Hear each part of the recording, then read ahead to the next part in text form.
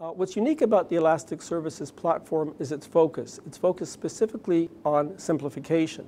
Our customers are dealing with highly complex networks, and what we're aiming to do with the Elastic Services Platform is hide a lot of the complexity in these networks to make their job much easier in terms of delivering services.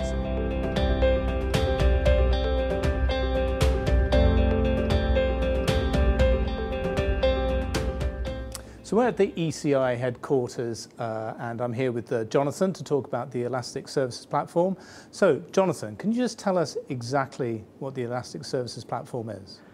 Well, we'll give this answer in stages, but to start off with, the Elastic Services Platform starts with ECI's promise of the Elastic Network. The Elastic Network is focused on enabling our customers to deal with change, changing networks, changing customer expectations, and changing competition. The Elastic Services Platform takes this promise to the next level. What it does, it's ECI's framework encompassing our entire portfolio for enabling customers to focus on what's important to them, simplifying service delivery and automating network operations.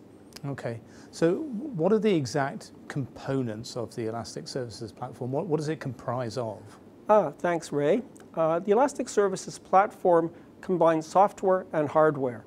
It utilizes a modular suite of software applications that exercise real-time programmatic control over a dynamic and reconfigurable packet plus optical plus virtualized network layer, and that it can provide and extend the right capabilities to the right users based on their particular needs, whether they're individual users through intuitive, easy-to-use GUIs, or their operation support systems through intent-based APIs. Okay. So that's a lot of functionality in there. What would you say is unique about the Elastic Services Platform? What's unique about the Elastic Services Platform is its focus. It's focused specifically on simplification. Our customers are dealing with highly complex networks, and what we're aiming to do with the Elastic Services Platform is hide a lot of the complexity in these networks to make their job much easier in terms of delivering services. So why now? What has prompted this development in 2018? Well, there's been a sea change in terms of where the value is coming from in the networks. I like to talk about this as an inversion. In the past, the value was in the networks themselves. And then on top of that, what you had is a network management layer that was supporting this particular value. But there wasn't that much importance attached to the network management layer. This has completely changed. Right now, we have the capabilities in the network that enable the value. But based on initiatives such as SDN and NFV, what's happening is the entire focus in terms of delivering the value is coming to the software layer. This is really front and center, and it's clearly evident as we go towards 5G services.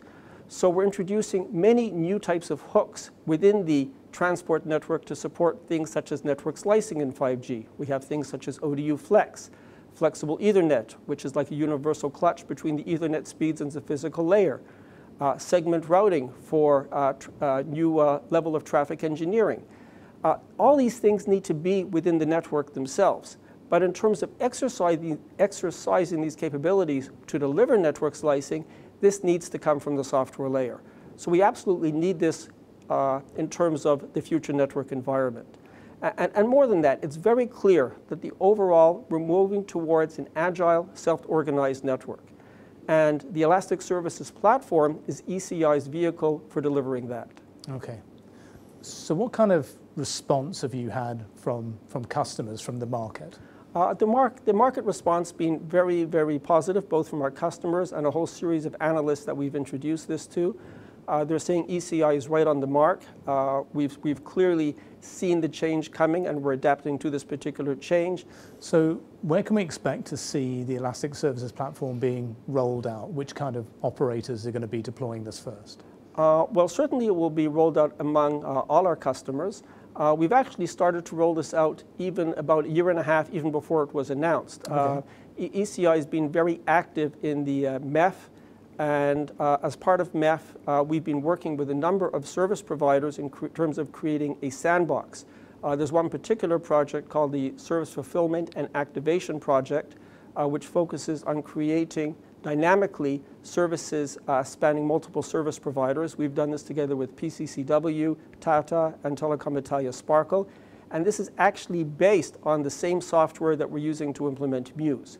But that's something which people are playing with today. In terms of commercial deployments, we're starting to roll this out within the next few months with one of our largest customers who's using the Elastic Services platform to implement and automate their service provisioning for their very, very large mobile backhaul network encompassing thousands of nodes.